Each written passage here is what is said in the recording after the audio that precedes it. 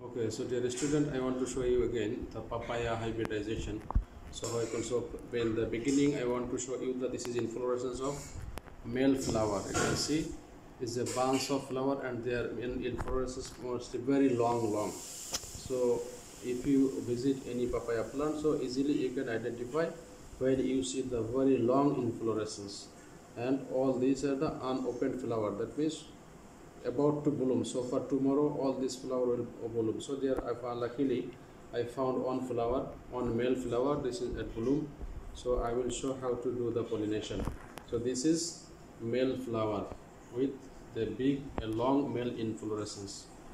So another one I want to show, this is the female flower. This one the while I tried to harvest is a little bit damaged. So you can see I want to show you every part. So inside this is the ovary, a big ovary, and all this is supposed to be the petals.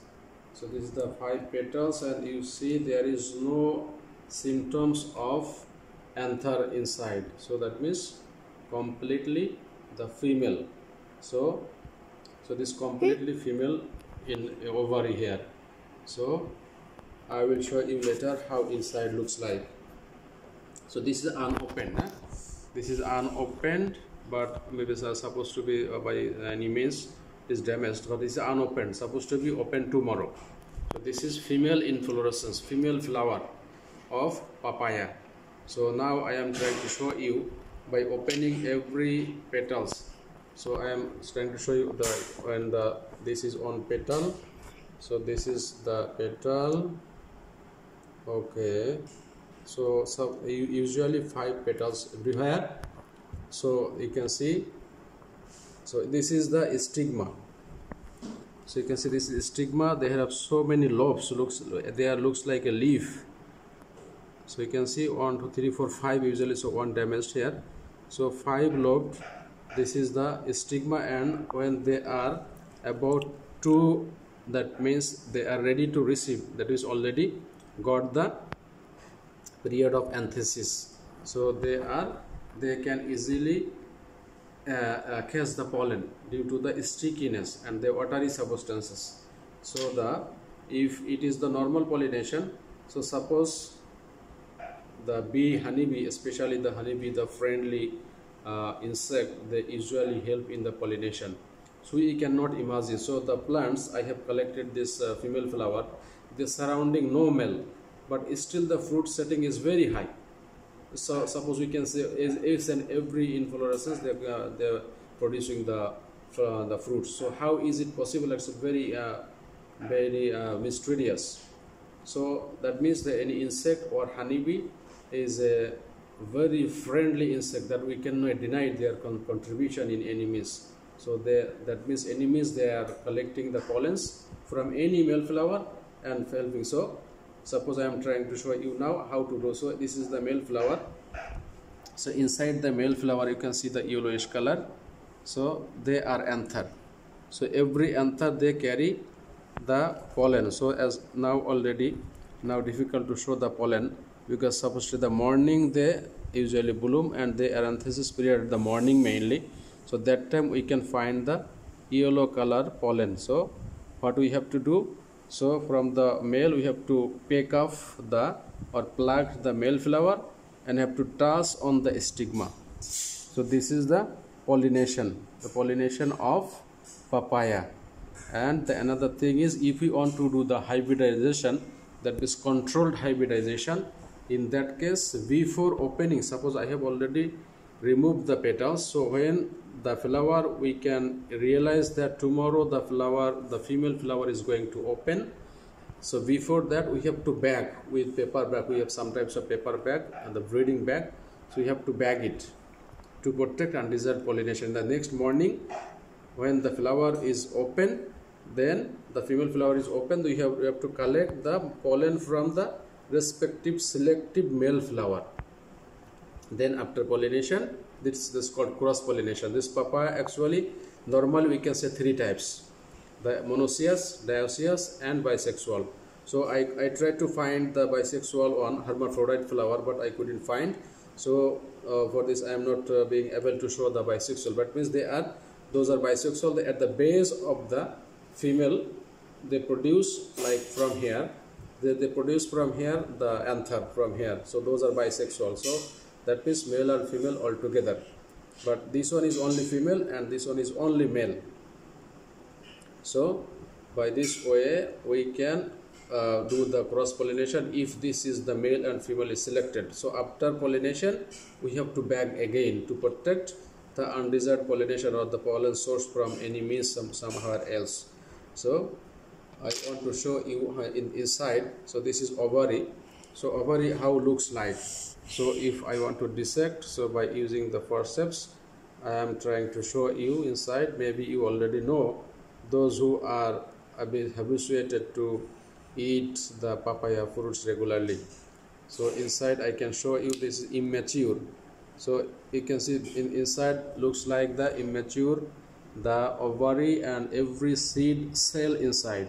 So after the successful pollination they will produce the seed. If the pollination is unsuccessful, the flower will fall down, shed down. That means the pollination and the hybridization, that means what is called the pollination and the hybridization, that meaning is that that is the unsuccessful. So in that case they will fall down. This fertilization is unsuccessful. So when they're touching this pollination, after pollination, and the pollen tube is developed and go inside the ovary and with they fuse with the egg cell, then it is called the successful fertilization. So if not the successful, then the fruits will shed down. So I am trying to show you the male flower by opening. So by cutting from one side, so I am trying to show you.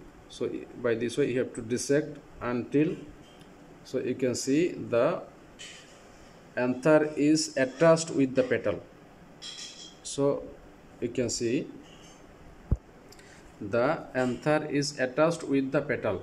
So here usually about 9 or 10 like this. So you can see if we dissect or try to open, the anther is attached with the 5 petals. Okay, so and every anther they carry. Okay, so still I can find some of the anther, but very few, because usually at the morning we can find the huge pollen. So if this is an unopened flower, so if I want to show you one by opening another new one, so when this looks like, so you can see if I want to remove the single petals one by one, so you can see, yes, so still they are carrying pollen. That means tomorrow morning, okay, so you can see huge pollen here in the top of my finger. So you can see huge pollen. Yeah, this yellow color powdery. So they're carrying huge pollen. So that means we have to touch with that one on the stigma of the female. So this is the pollination of papaya. Or if it is controlled by bagging or tagging, this is where the hybridization, by selecting two desired characteristics of the male and female. So when you select, then it's called the controlled cross pollination, that is the hybridization. So those who are those plants are hermaphrodite, bisexual, they usually grow the male below the joining of the ovary. So in that case we need to do the help from the honeybee. So they are able to pollinate their own ovary. So and in that case sometimes there may be a question how we can identify the fruits, to see the fruits, which one is the female fruit, which one is the hermaphrodite fruit. So those who are female, so fruits usually oval shape, oval, looks like oval, round, not exactly round but oval shape, and those are hermaphrodite is oblong, little bit longer, oblong type fruit. So from the fruit we also can determine this fruit is from the female plant or from the male plant.